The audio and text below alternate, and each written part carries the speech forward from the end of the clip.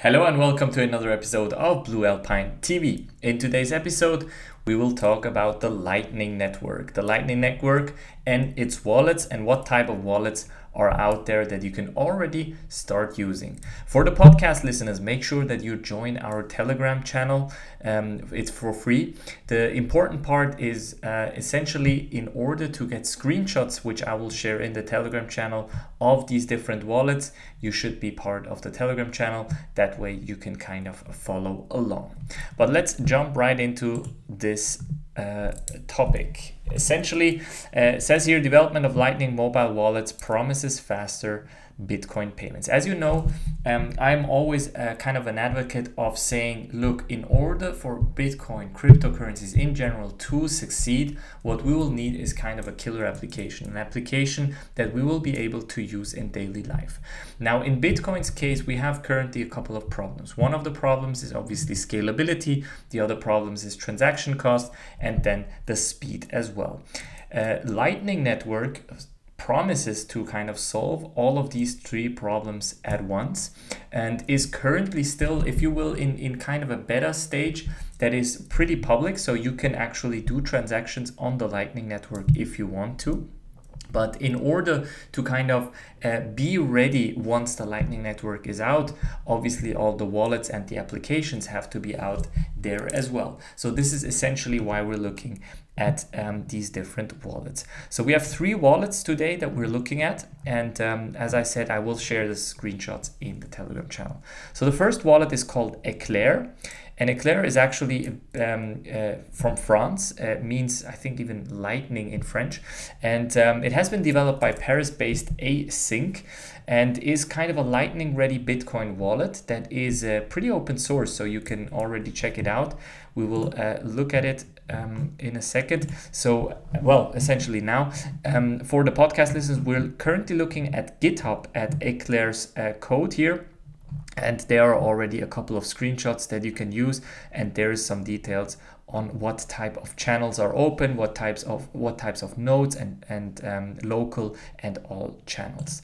Now, what is kind of, I want to say it's probably one of the bigger ones. It has around 3,000 downloads so far. And it says here, the Eclair wallet is a real Lightning node, not a remote control app for a node running on a server. Users can transfer money from a checking to a savings account by closing channels, generate Lightning invoices, and pay Lightning invoices through QR codes or Lightning invoices. Now, however, Eclair is an interesting project, but you can only send money out. You cannot receive money back with this wallet. So keep this in mind when you're kind of doing that. They have kind of deliberately done that. The idea was to kind of get up and running quite quickly. And obviously, if you only implement parts of the functionality of a wallet, you are much faster. So this is kind of the thinking behind it. Looks pretty cool. If you look at the contributors, you can see 21 contributors. You see 1,200 commits. You see that different 597 people have starred it. And star on GitHub essentially means that some people are following this project and might even contribute. And this is always kind of an important thing to look at if you want to kind of judge an open source project. They are fairly active on GitHub, as you can see here. For the podcast listeners, we're looking at the commit history of the last few weeks and months and kind of the code frequency that they have added to the project, which is looking fairly okay. Next up, we have something called Bitcoin Lightning Wallet. It's an SPV BIP37 based wallet developed by Anton Kumaigorotsky. And it is currently an Android application. And first of all, what does SPV mean? SPV is simple payment verification, which is essentially the idea that you will need something if you want to kind of make transactions fast or kind of use Bitcoin in a fast manner. What you want to do is not download the entire blockchain, because that will take way too long.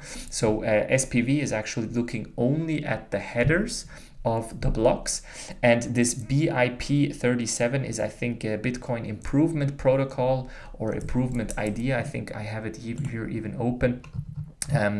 It is essentially says here an improvement in terms of SPV clients have to download the entire contents of blocks and all broadcast transactions. That's what I said, only to throw away the vast majority of the transactions that are not relevant to their wallets. This slows down their synchronization process, wastes users' bandwidth. Now, this BIP37 is kind of trying to improve this even further so that the kind of functionality gets faster. It uses something called bloom filtering, or a bloom filter. I will link this up so you can look it up on Wikipedia what exactly it does. Fairly technical here, and kind of explains what exactly or how exactly it is working to achieve that. It says here, for the Bitcoin Lightning Wallet, it features full Lightning Network support that provides for both on and off-chain network transactions and is available in both testnet and mainnet. Users can send and receive Bitcoin almost instantly through dedicated channels. One unique quality of this wallet is that it uses a system of storage tokens to store channel backups and delay refunding transactions anonymously. And if we look at here, if we look here at the Google Play Store, we can see that, well, actually, it's Anton who has kind of distributed this. It has fairly good ratings, although only 38 reviews in total, and has around more than 1,000 installs. So this is an important number that you want to check out, the installs number and also the updates number as well. So the kind of goal here is that the people who are supplying this application and working with this application will update it regularly, and that a lot of people are using it. That's kind of a good sign. The screenshots here I will share in the Telegram channel so we can go through them in the detail a bit further down the road. Now, next up and last up, we have something called RawTX, or Raw Transactions. It's a mobile Lightning Network wallet for Bitcoin that allows users to send and receive testnet Bitcoins on the blockchain and Lightning Network. And if we look at this application, we see that the creator is RawTX, or Raw Transactions, and I think this is an anonymous, either a group or an individual that is working on this. And as you can see here, 100 plus downloads, and has been actually updated today, so fairly up to date here again. Again, the screenshots I will share in the Telegram channel. Now, there are some other Lightning wallets in this article mentioned, but I think these three are the most interesting ones. And what is extremely important for you guys is that currently Lightning Network is still kind of in beta. You have those 2,135 open nodes and 5,500 channels.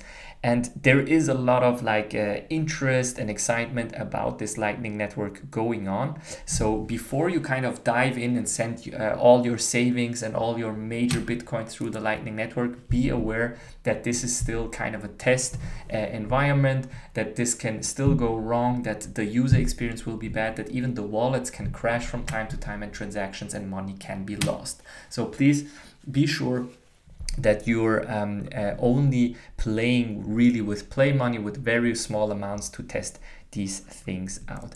Nonetheless, very exciting stuff. I think slowly but surely we're getting there in terms of user experience and in terms of applications that we can actually use in daily life. Because without that, the Lightning Network is just that. It's just a technology upon a technology. And what we really need is people using this different technology to be it for daily transactions or store of value or whatever. In the end, it will run into, essentially, it just has to develop into this thing that gets used by people, and not just by you and me, the crypto ecosystem, but also other people that are wanting to try out crypto. And with that, guys, we're already at the end of today's episode. Make sure to like this video, subscribe to the channel, subscribe to the podcast, and join the Telegram channel where I'll share the screenshots with you guys. And I'll see you tomorrow. Take care. Bye.